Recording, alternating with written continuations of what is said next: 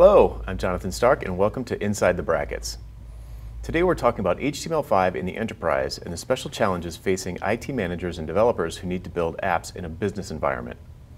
Joining us today are Ganesh Rao, Engineering Manager Developer Product Division Intel, Bill Giard, Principal Engineer Intel IT, Maureen LaRue, Head of Global Mobile User Experience Thomson Reuters, and Alex Williams, Enterprise Writer from TechCrunch. And with that, let's get started. Alex, I'd like to start with you. What are some of the key trends that you see in the enterprise when they're developing their own apps or maybe exposing APIs in the back end? I think it's trying to make it work for the people who are using the apps. And part of the complexity right now comes with the actual workflows. How do you define those workflows? How do you enable those for people in the workplace? There's been a struggle with, I think, some of like the fundamental issues such as security. But I think there's a next step, and that's the actual development of workflows. So people can create apps for just for very small tasks. Because these apps, they want them to do very specific things.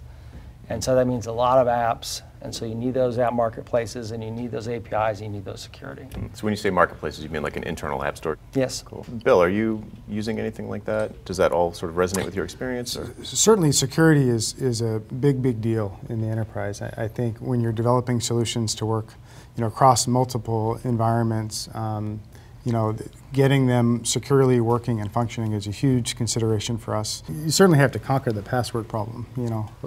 Credentials for the device, credentials for the application, access to the data, and so balancing security and usability for your users, and their expectations are increasing. Right, they're asking us to deliver solutions that are much more usable than what we traditionally have gotten away with before. We are starting to see the abstraction of passwords behind management platforms, and that seems to be slowly slowly starting to become a reality, but it's going to take some time.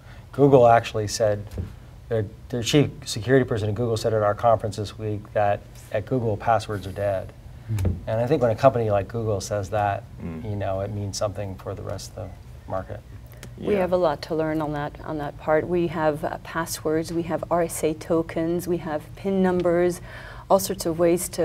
It takes a hacker to get into our apps, and it's a problem that we really have to tackle that.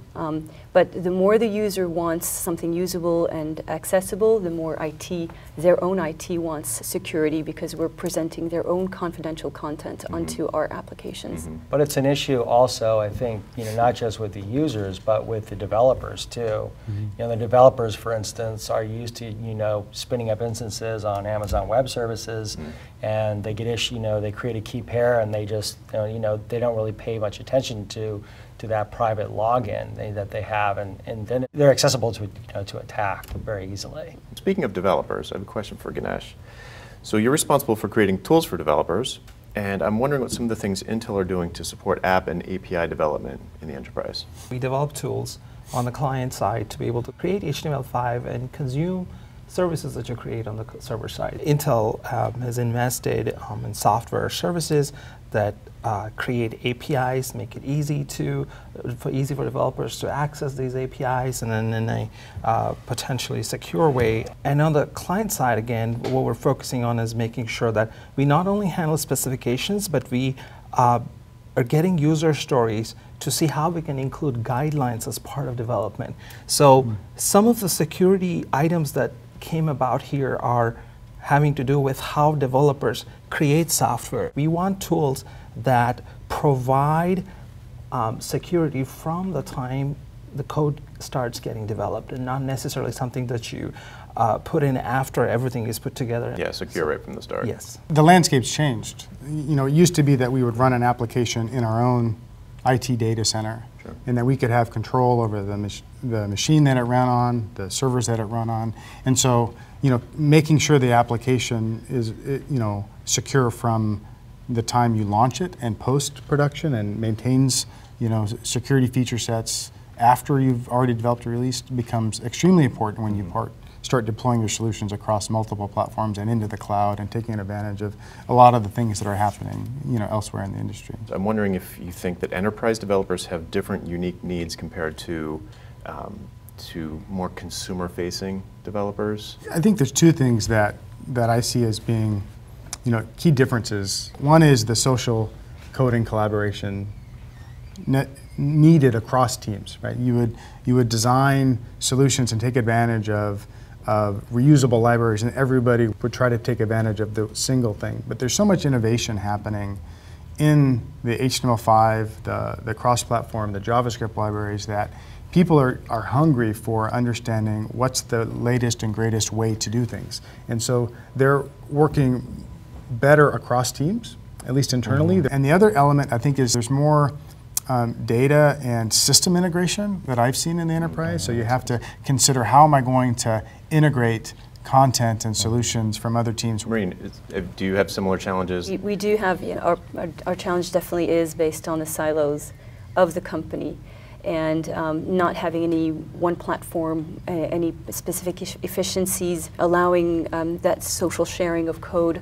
Until about 2 years ago, that didn't really exist. At that point, the company realized that something needed to happen in terms of creating some consistencies and guidelines and better resources and shared resources across those silos to get our apps faster to market, more, cheaper, and even distribute resources in terms of talent across the company and educate. So the company decided to put together a small team, which I joined about 2 years ago, as a center of excellence for developers and for designers, to help them bring their content to a mobile platform in a more efficient way. And as we go forward, we're looking at ways that we can develop faster, and we're looking at cross-platform development. Mm-hmm.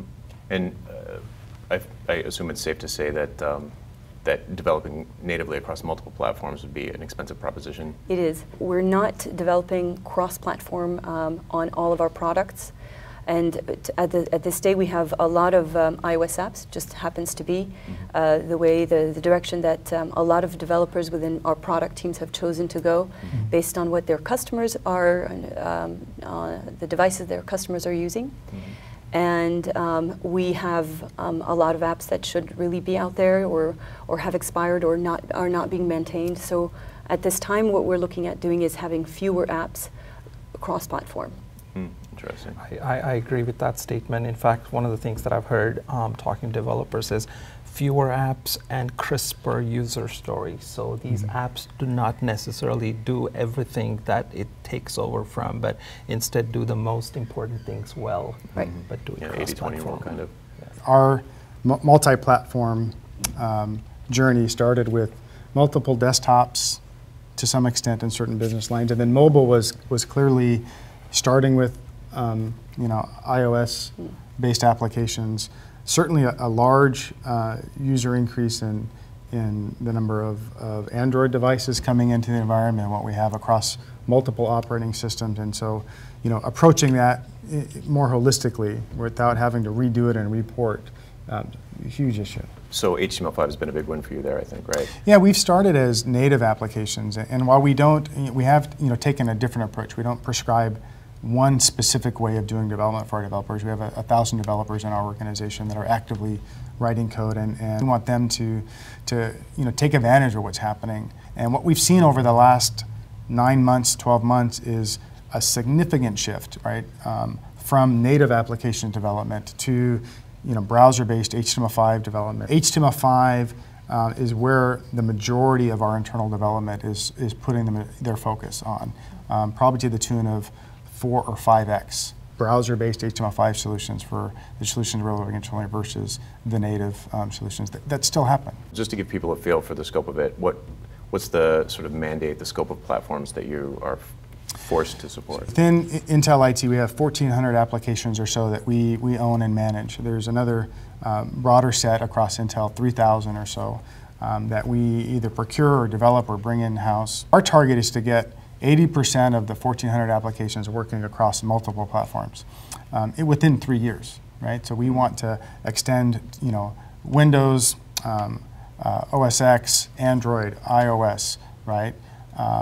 Linux, we want to get all of those, our solutions such that we remove the OS and browser dependencies. We want to support multiple OSs and browsers such that when a user brings in their device, they can be immediately productive. Over 42,000 non-traditional devices, consumer, bring your own devices that have come into the environment, and that number is growing dramatically month on month.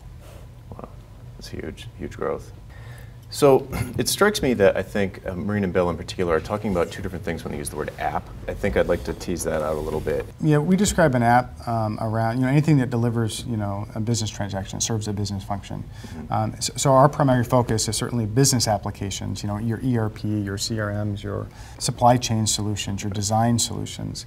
But it extends beyond that. There are helper apps, there are HR apps that help you find a conference room, right? That do more than procure material or work on the factory floor. So it's a pretty broad brush for apps that we have. When we talk about apps, we talk about customer-facing apps. I think of apps being mobile apps more than desktop apps. Of course, we do have all of our products are on desktop as apps as well. But we also differentiate mobile apps from mobile websites or mobile optimized websites. We are certainly taking a pretty direct approach to that. We want our apps to work across desktop and mobile. So, we're moving past you have a separate mobile app than a desktop app, and we're pushing quite dramatically to have our applications, and ideally one app, right? Using HTML5, responsive web design, have that app, be able to support small form factor, tablet, desktop, even big screen. We are also going towards that path as well, with all of our apps being on desktop and then slowly shifting over to mobile. They have to be mobile because that's the customer's expectation, and so they want to take exactly what they have on desktop and move it to a mobile platform. What we're trying to educate and push the company towards going is with mobile first. So thinking about creating an application that is specifically designed to be used on a mobile device as opposed to on the desktop and on mobile as well. But of course, we're also looking at having all of our desktop apps ported over, at least displayed properly on a mobile device through HTML5 and good responsive design. And that's something that we're just tackling right now. Alex, does this follow larger trends overall in the enterprise, do you think, or is it specific to these types of companies? Cross-platform for sure, definitely a trend. One of the things we're starting to see is creating apps with a wrapper around them, and so they can be updated quickly, or there can be easier server calls, right? So Ganesh, what is Intel doing tool-wise to help people who do need to create native experiences on mobile? So something that has to access the camera or the accelerometer or that sort of thing. I'm working on a tool called the Intel XDK for cross-platform development kit. HTML5 offers a lot of good facilities, but at the same time, like you called out, you want to be able to have a call into the native layer so you get native type performance. So within the tool, we support Cordova, which is a fairly popular API, right, to be able to call into native. We also have our own native API. So the idea is to provide the flexibility to the developer who is having this challenge of creating apps, whether it's customer-facing or internal, but at the same time have native-like functionality, be able to work across Android and iOS and on the desktop. Our goal is to have the widest reach in terms of being able to target all these applications, but make it easy for developers. That's awesome. We need that. Thank you. We'll talk. So we touched on APIs a little bit. I kind of want to loop back to that a second and pose a question to Bill. Underlying all of this sort of app conversation, I think probably in people's minds they're visualizing a user interface, and maybe it's on a phone, and maybe it's on a tablet, maybe it's on a desktop. But I think the trend is clearly that there are lots of different clients. You can't rebuild an entire stack from front to back to have a mobile version of a website, for example. So I feel like APIs are the answer to that. Our enterprise app strategy is, really move the back end to the cloud, Right? There's lots of good, velocity reasons, financial reasons, good things for IT to move the back end to the cloud. Move the front end across multiple platforms, multi-desktop, mobile, and connect them through services, right? So, clients across multiple platforms, backends to the cloud. How can we abstract that and create, a standard service that multiple front-end clients could consume, such that I don't have to replace the complete legacy application? Have you found management of the APIs to be a problem? We have users across the globe that may be in various countries, and those countries have different regulatory requirements. In a secure way, in a way that we can trust the information is going to be used for the purposes it's intended to use, using things like Intel Expressway for service integration, understanding how the applications consume those. Certainly service integration is a core part of our strategy. Where do you guys think app development is going to go in the next few years? So, Maureen, do you want to jump in on that one? Right now, the hot topic is definitely wearable technology. We're looking at that, and Nest, with its intelligent thermometer, is starting to make people talk about connected homes a little bit more than the way it was before. And we're looking at Thomson Reuters as more innovative mobile areas and where the future is going. We're looking at definitely providing news, financial and just general news into homes. It could be on a mirror, on your fridge, on your table in the kitchen. Essentially anything can be programmable. Any sensor can be programmable and can be connected via an API. And I think that is really the crux of the Internet of Things, is being able to connect any object. There's a kind of a total rethinking of the way that the role that data has in our life. So this table's on a table, it's really a data object. It's a user interface. And so that changes application development entirely. I think certainly connectivity across different form factors that we haven't traditionally done work on.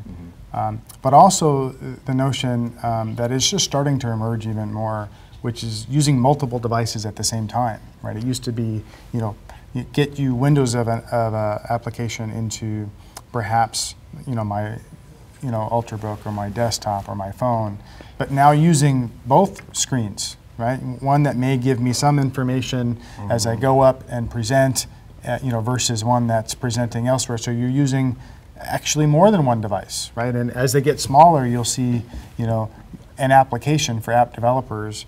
You're starting to see, through APIs and transactions, these connected devices doing the same business function, right?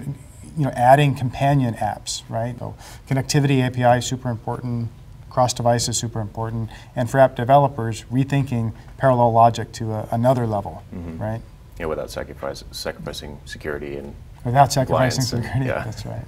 So you have increasing data, more people viewing this data. But what excites me about the future is, and this is where HTML5 is going to shine, is converting this data into information, more interesting things, interesting ways of looking at this data, interesting interactions that you can create with people with this data. And I believe that HTML5 with the level of usage that it's currently having and the ease with which you can potentially get started, I believe will lead to very exciting ways in which we look at data in the future in ways we haven't really thought about today. Awesome. That's all the time we have for today. Thanks to each of our guests, and thank you for joining us on Inside the Brackets. And be sure to join us in the coming months as we explore topics like HTML5 performance, security, and how to monetize your apps. See you next time.